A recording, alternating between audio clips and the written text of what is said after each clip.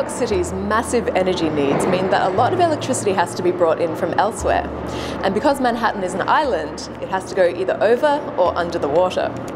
The newest way it's going under is in the Harlem River Tunnel, which will bring electricity from a substation in Yonkers down to Upper Manhattan.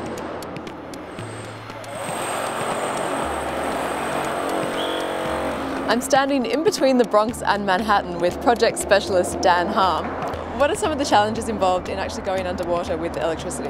Well, we're going under the river. We're excavating through land, a shaft in the Bronx and in Manhattan.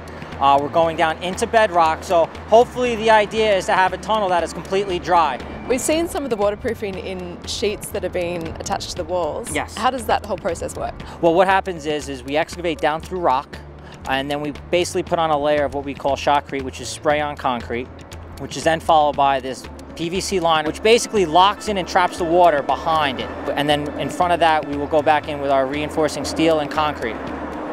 How long does this whole process take of digging the tunnel? Well, we started back in August of '08, and what we went through today is basically we finished the tunnel construction, and now we're working on the shaft construction. So we're looking to be done with the end product should be completed by May of 2010. What are some of the other ways that electricity gets brought into Manhattan? Well, obviously we just walked through one of our tunnels. Con Edison actually owns and operates several other tunnels on our system. Typically what we try to do is find an easier route going through a bridge. We're adjacent to a bridge now, but due to the fact that it actually goes up and down does not give us that opportunity, so we had to find a new way to get across the river. What methods are you actually using to dig the tunnel?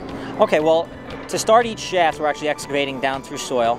And as soon as we get to top of rock, we then perform a drill and blast method where we drill holes into the rock, fill those holes with explosives, and take a shot.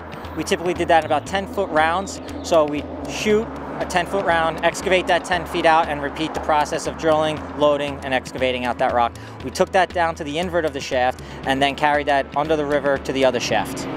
What's the thing you like best about working on this project?